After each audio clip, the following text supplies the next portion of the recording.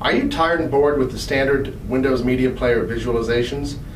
Well, this is Paul, one of the techs here at Micro Center. Today we're going to show you how to go online and select different visualizations from Microsoft for Media Player. Let's get started. Alright, to get started we want to click on the Start button in the lower left hand corner. Click on All Programs. Click on Media Player, Windows Media Player. Okay, we're going to switch over to the Now Playing view, which is the default view on many versions of Windows Media Player. So by default it usually shows the album cover art.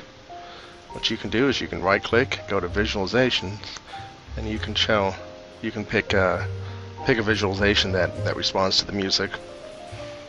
There's several to choose from. And if you don't like the ones that are provided by Microsoft, you can right click, go to Visualizations, go to Download Visualizations, and that will pull up a website from Microsoft with several choices. There are even more that are not shown here. We're just going to grab one of these at random, click on Download, click on Run,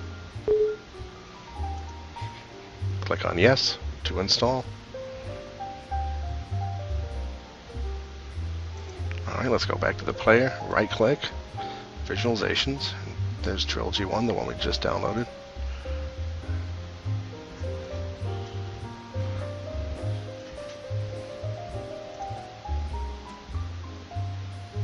Okay, and that's how to go in and change the default visualizations in Windows Media Player. If you have any other questions, come visit us at www.microcentertech.com.